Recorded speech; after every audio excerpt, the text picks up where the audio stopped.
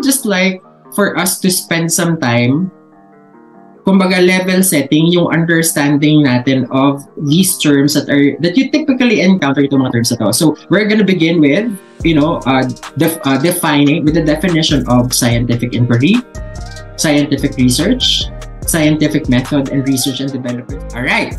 So let's begin with the term scientific inquiry.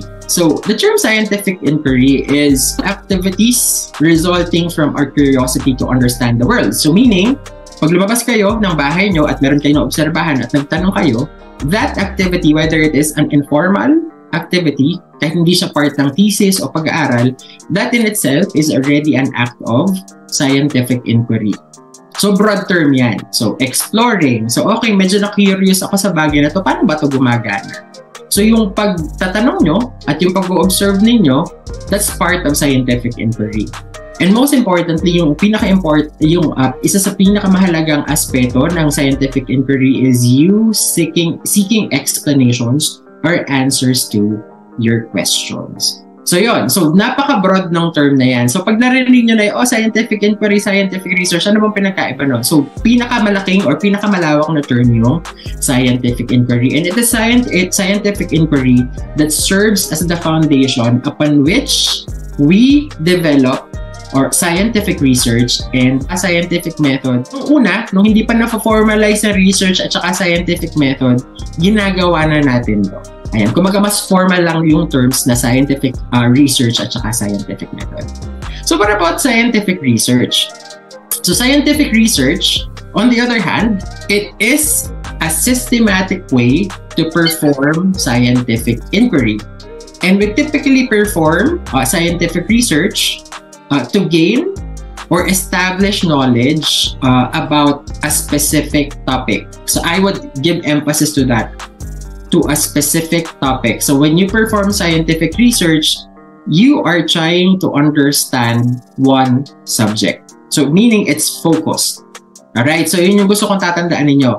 So when you perform scientific research, most especially sa college, you're picking a specific topic. Alright, and the main intention of scientific research is to answer a set of questions about that topic. Alright, so it's a systematic and a formal process.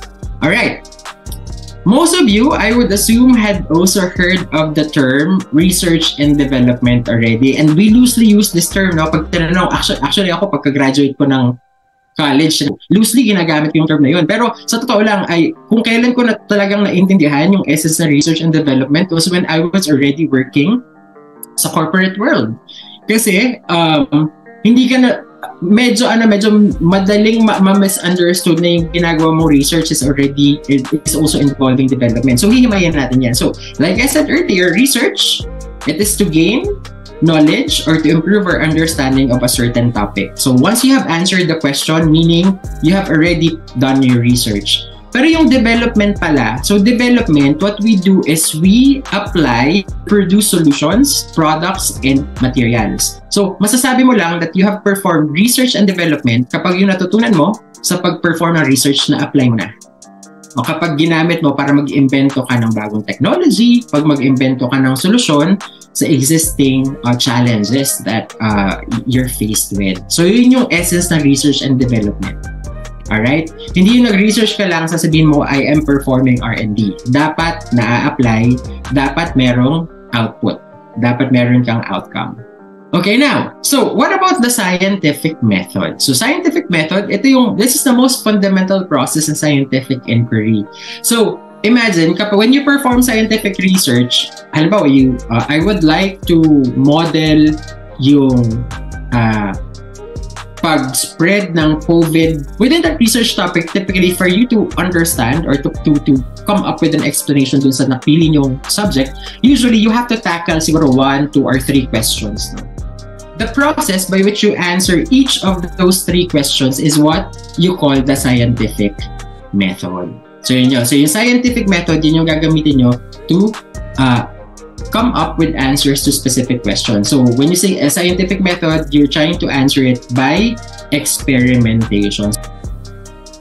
A A set of questions can improve your understanding of a specific topic, that is scientific research. And when you perform a multitude of different scientific research, tackling the different aspects of a much bigger field, yun na yung scientific inquiry. So, palaki siya ng palaki. Ganun yung pagkaka-design noon. So, this is also the reason why, kung mapapansin nyo, sa first year high school ninyo, unang tinuturo sa inyo yung scientific method. So, it is the scientific method that is first taught at the basic education level. So, bakit pa ganun yan? So, ganito kasi yung overall design.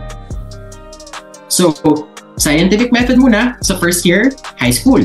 And then, from your first year hanggang third year, typically, you were taught how to perform experiments, no? So, laboratory experiments. So, yung laboratory experiments na yun, those are opportunities for you to learn how to practice the scientific method. And then, meron tayo at all levels, whether it be sa college or sa high school level, meron kayong capstone project, no? Meron kayong capstone project sa fourth year. And that is for the reason na since na-practice nyo na yung first 3 years nyo ang pag-perform ng scientific method through laboratory experiments, dapat pagtingin na for kayo to tackle your own research using what you learned from your first 3 years of performing experiments.